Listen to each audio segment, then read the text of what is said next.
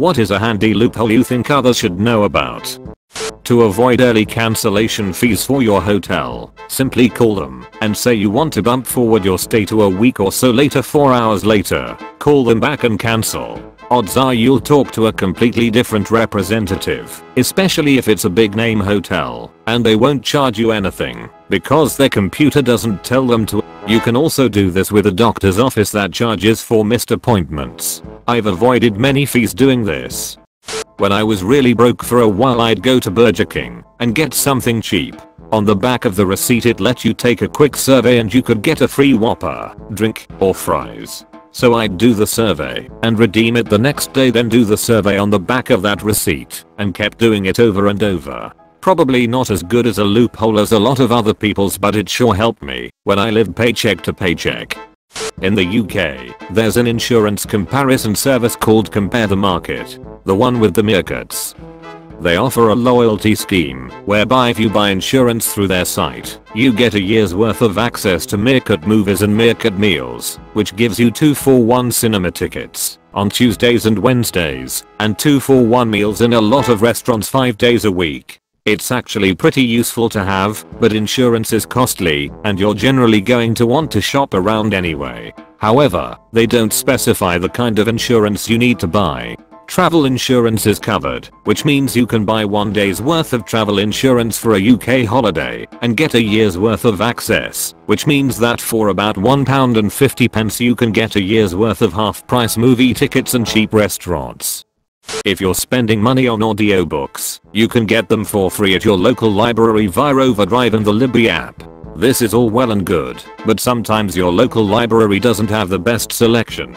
If you're in the US, though, you can sign up for an out-of-state library card for Brooklyn Public Library for $50, and that will give you a year's worth of access. Other libraries such as LAPL have similar schemes and larger catalogs, but I believe some of them require you to pick your card up in person.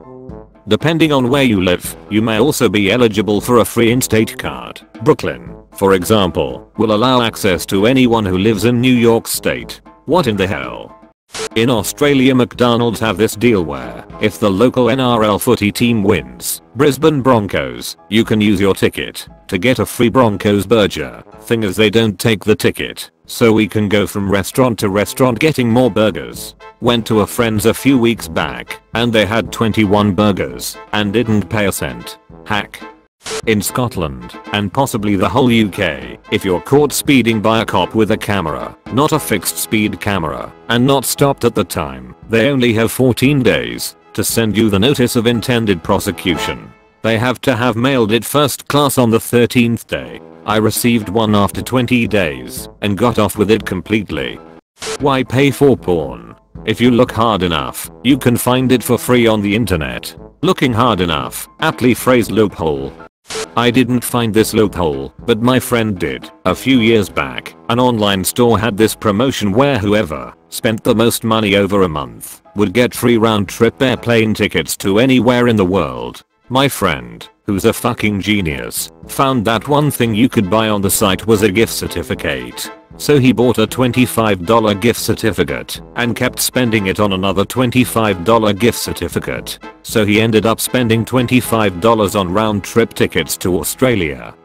My brother once yelled last one to jump in the pool is gay and then jumped into the pool. However, I figured out that if I did not jump in, then technically he would be the last one in the pool, and he is still gay to this day. This is so stupid, I love it.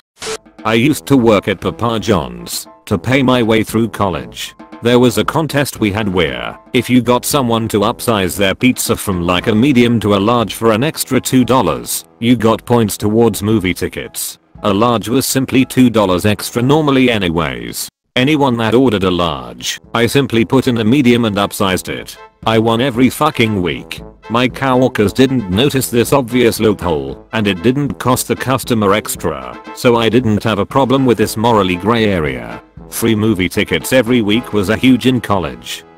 Back in 2013, Papa John's had a promo for the Super Bowl where, if you called the coin toss correctly, you would get a voucher for a free one-topping pizza. However, the only control in place was you could only enter the contest one time per email address. I created more than 60 emails, half of them calling heads, half tails. 8 free for 6 weeks. Yep, I've done similar with various promotions. I own a bunch of domains for work, so I can just create as many emails as I want instantly, which show up as valid business addresses as well. Then when I'm done I just delete them, so I really don't care if they get sold to spam companies or whatever.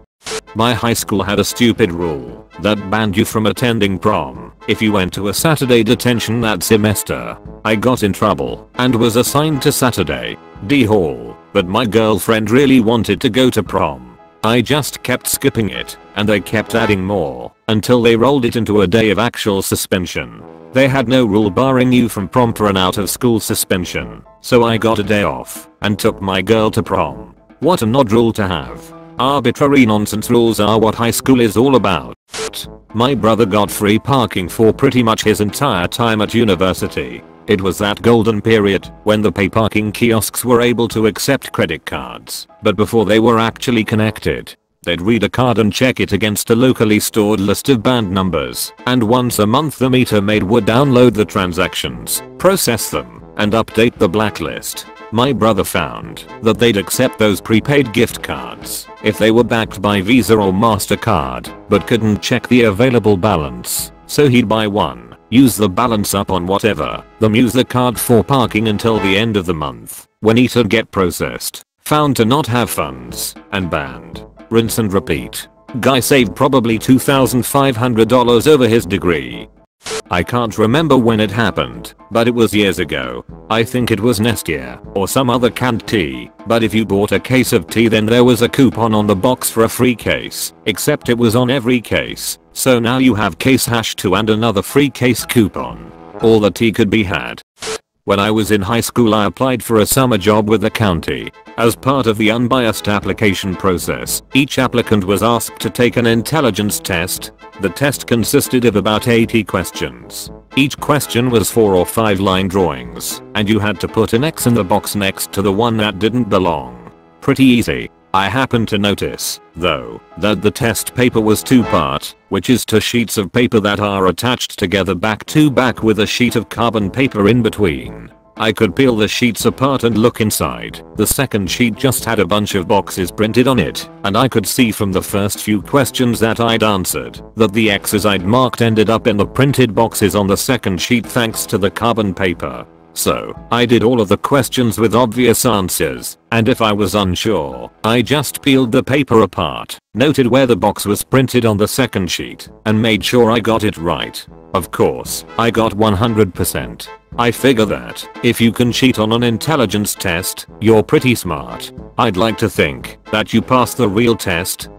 There was a drink machine in college that was $0.75 for a juice. If you put $1 in it gave you 5 quarters in change. I got a juice every day for months, before they finally fixed it.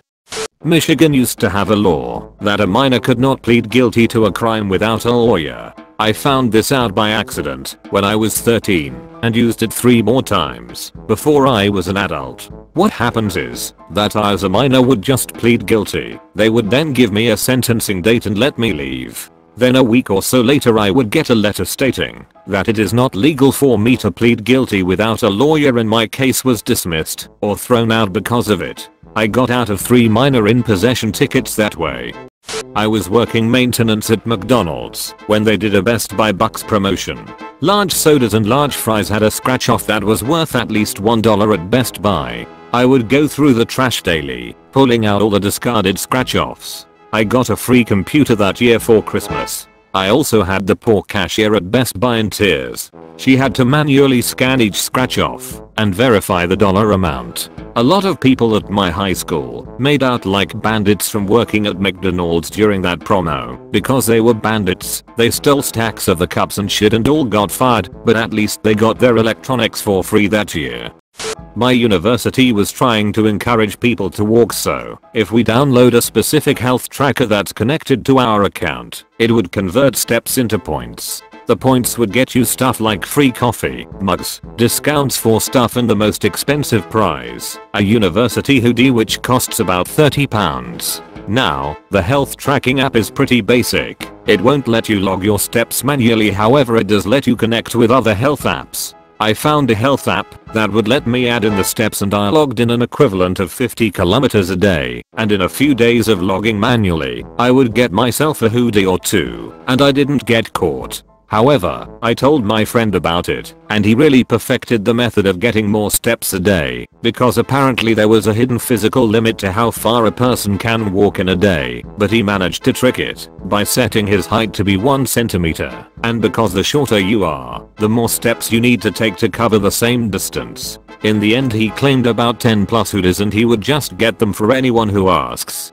The uni found it suspicious, so he received an email telling that the activity had to stop unless he could provide evidence that he walked that much. Another friend had a different method. You get points just by being friends with them on the university health website. He also found that he could access a list of everyone who had an account in that website. So he made a Python script that would automatically send a request to everyone, earning him points. Write your stories in the comments below. Like and subscribe to my YouTube channel.